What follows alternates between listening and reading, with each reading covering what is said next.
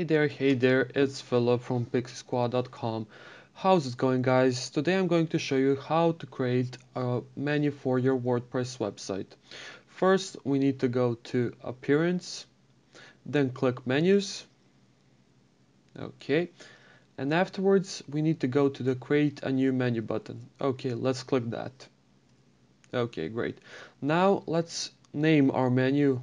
I don't know, maybe Main Menu. Okay.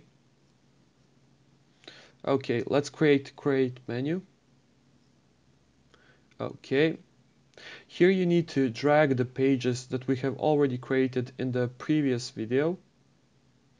You can find the video description below.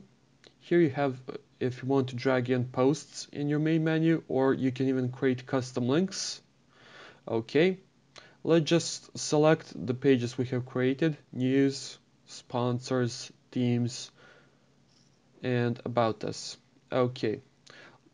Afterwards, we need to select also the theme location, but we'll hold on for that for now.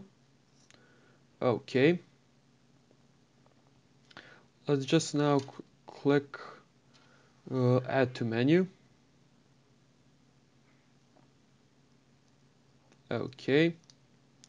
Okay, let's now select the theme location. Just select Header Menu and click Save Menu. Okay, we're done here. This was Philip from Pixie Squad, and I will catch you guys again.